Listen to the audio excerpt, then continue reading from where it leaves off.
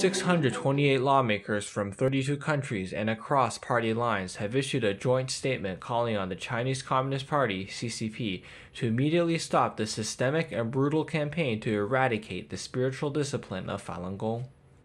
The persecution of Falun Gong in China has been one of the harshest campaigns against the faith group in modern times, says the joint statement.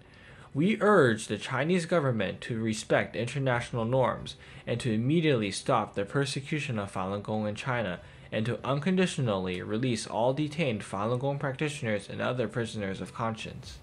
The joint statement is an unprecedented effort by parliamentarians who hail from across the political spectrum to condemn injustices committed by the CCP against Falun Gong. The joint international statement notes that Falun Gong is an ancient Chinese meditation practice based on the three principles of truthfulness, compassion, and tolerance.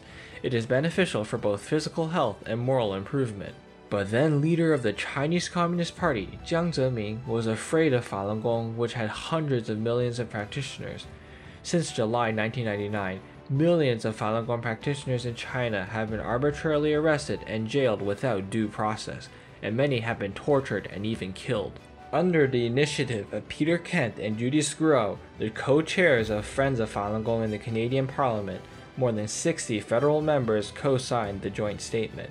The joint international statement notes past resolutions from the European Parliament, United Nations, human rights organizations, and US Congress condemning the persecution of Falun Gong, while referencing a 2019 independent tribunal in the United Kingdom that found that forced organ harvesting has been committed for years throughout China on a significant scale, and that Falun Gong practitioners have been one and probably the main source of organ supply.